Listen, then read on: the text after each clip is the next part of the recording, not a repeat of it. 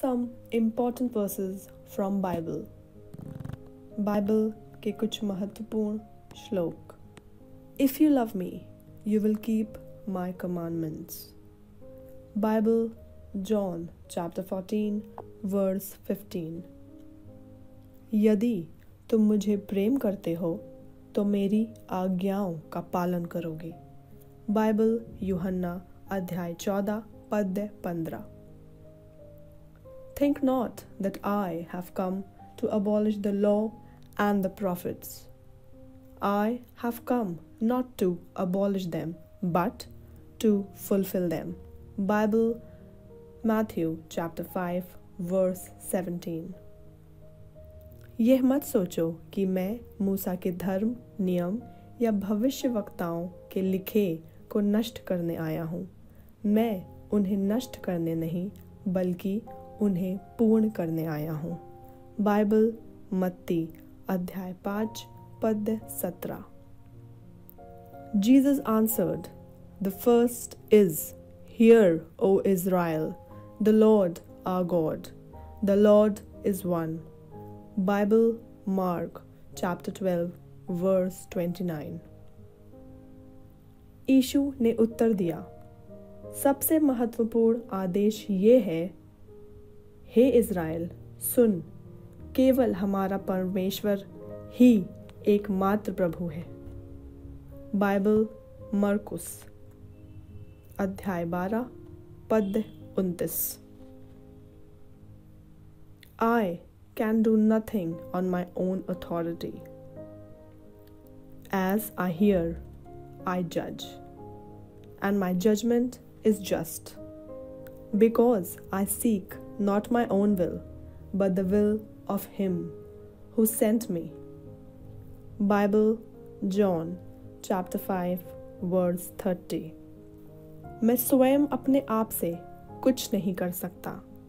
मैं परमेश्वर से जो सुनता हूँ उसी के आधार पर न्याय करता हूँ, और मेरा न्याय उचित है, क्योंकि मैं अपनी इच्छा से कुछ नहीं करता बल्कि उसकी इच्छा से करता हूँ जिसने मुझे भेजा है. बाइबल, यूहन्ना अध्याय 5 पद 30. Blessed are the peacemakers, for they shall be called sons of God. Bible, Matthew chapter 5 verse 9. धन्य है वे जो शांति के काम करते हैं, क्योंकि वे परमेश्वर के पुत्र कहलाएंगे. बाइबल, मत्ती अध्याय 5 पद 9. You shall have no other gods before me. You shall not make for yourself a graven image or any likeness of anything that is in heaven above, or that is in the earth beneath, or that is in the water under the earth. You shall not bow down to them or serve them. For I, the Lord, your God, am a jealous God.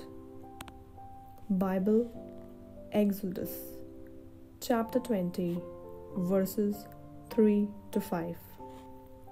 तुम्हें मेरे अतिरिक्त किसी अन्य देवता को नहीं मानना चाहिए. तुम्हें कोई भी मूर्ति नहीं बनानी चाहिए.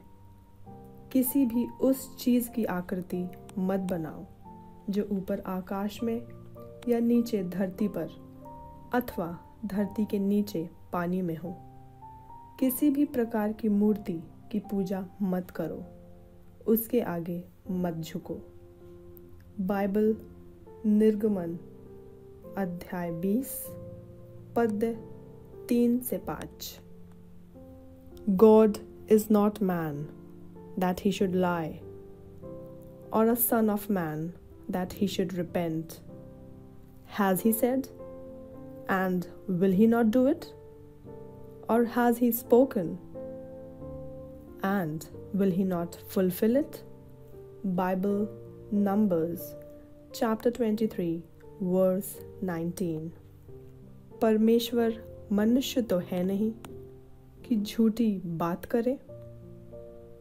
ना ही वो मानव की संतान हैं कि उन्हें अपना मन बदलना पड़े।